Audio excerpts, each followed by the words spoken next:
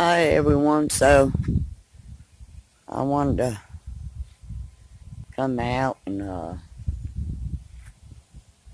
show you something over on the side of the house, if I can do it without the sun getting in the way. Lots of sun today. So the other day I was out here in the yard walking the dog, and let me see if I can zoom in to this hole. I don't know if you can, yeah, okay. This hole right here in the side of the house. Now this is the addition, but look here, you can see all the spaces. It's like a concrete slab anyway. This has spaces all the way around it. What would have to happen, they built this on top of a concrete slab. So what would have to happen is dig a trench and probably pour concrete in there and seal up these holes. Because, and as you can see, look at this. Y'all, I believe that's a snake hole. Because the other day when I was out here walking the dog, I seen a snake come out of that hole. And it was in this back room here, which is the laundry room, where the walls need to be tore out. But there's a snake skin in the hole, in the wall. And like I said, I seen it come out, and it climbed up the side of the house a little bit, and then it jumped and it went back here towards that field. So I've got to get out here. You know, there's always like a breeze out here. But I have to get out here. As you can see the breeze? Always a nice breeze. That's one thing with the trees and the breeze close to the beach. That's one thing I like about down here. It's a little bit cooler than it was where I was at. But see all this around? These ditches, I'm going to have to burn them out. And then rake all the trash out of them. They just plowed this field back here. I need to get the weed eater. I can weed eat along the edge there. But I am paying someone, actually the landlord's husband, to mow most of the grass. I told him, because, you know, we're hooked up right now with water hoses and electrical line here, that we would mow around the immediate campers because we've got so much stuff. Yeah, my daughter bought this nice set. We're going to get a grill. Fireworks are legal in South Carolina. They're not in North Carolina. So we've got to wash our campers and our RVs. And finish cleaning up, you know, burning the ditches and stuff.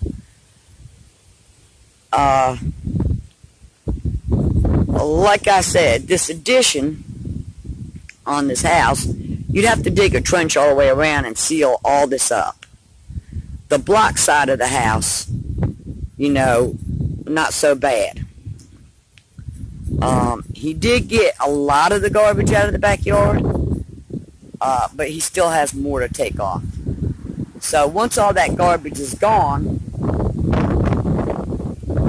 and weed eat good and burn out these ditches, we can snake away around the house and around the campers.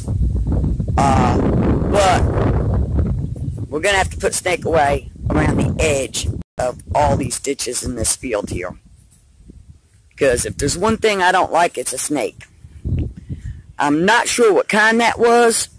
I'm thinking possibly looked like it could have been a copperhead. But I'm not crazy about even a damn chicken snake. To me, they're of the devil. I don't like them. It's the one thing here on earth that, you know, I look at as evil. You can see I've been raking. I told my daughter she's got to clean up around this house. We got to get the push mower and mow right around her house and my house. But the rest of it, I had him mow down.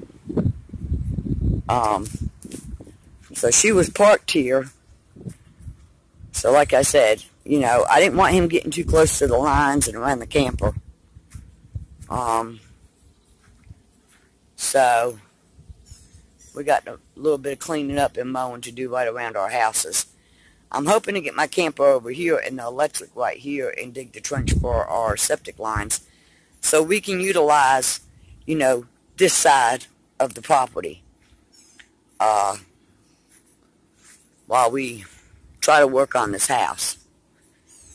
Hold on for a minute. Okay, so I'm going to go back inside and try to tell you the rest of the story.